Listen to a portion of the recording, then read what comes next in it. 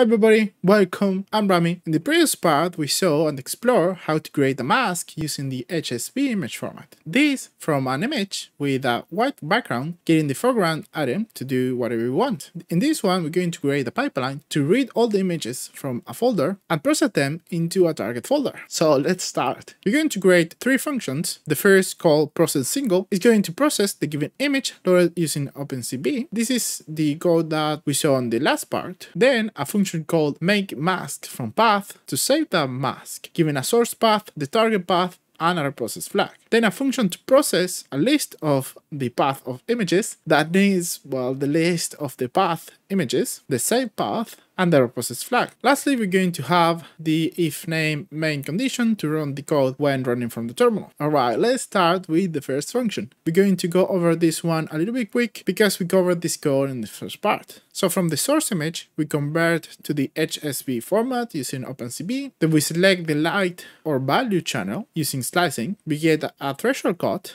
Here we use the mean of the channel. Then we use the inRange method to cut the values we want according to the threshold we select, in this case from 0 to the mean. Lastly, use morphology to close some gaps that we have in the middle of the mask. Then we return the mask, the inverse of the mask, and the image cutout using bitwise add. We could also multiply the mask to the image and we get the same result. Hey, if you're enjoying the video, consider subscribing and giving it a like. Thanks. Awesome. Let's go over the make mask from path. This is simply what the name of the function says. We process one image from a path, but we need to get something sorted out. First, we see that the source image exists. If it doesn't, we return false. Then we read the image, and if we had a problem, say OpenCV can open it, and it's none, we also return false. Now we set the target file name. Here we split the name from the path using the split method. Then we create a hash with this string and we get the absolute, so we don't have negatives. We do this to have a uniform name generation, so our file names look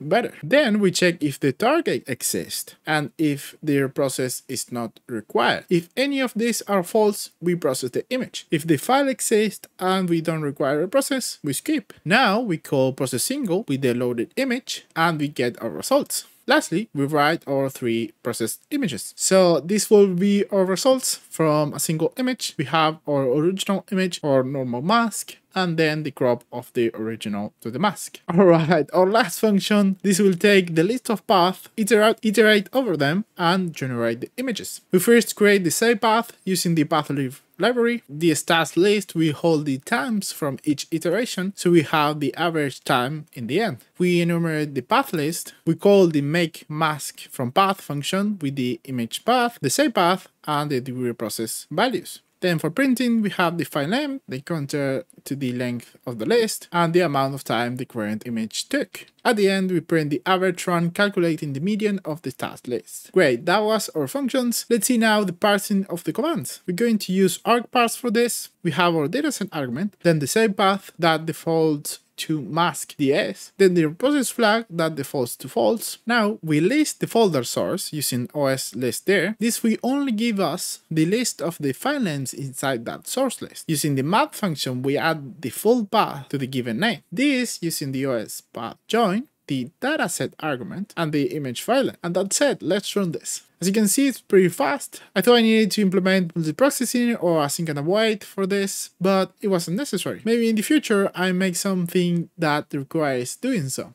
What do you think? Got any ideas? Anyways, that was it. Maybe there is a part 3 going on some improvements or using entirely new method, who knows. Consider subscribing and I see you in the next one. Goodbye!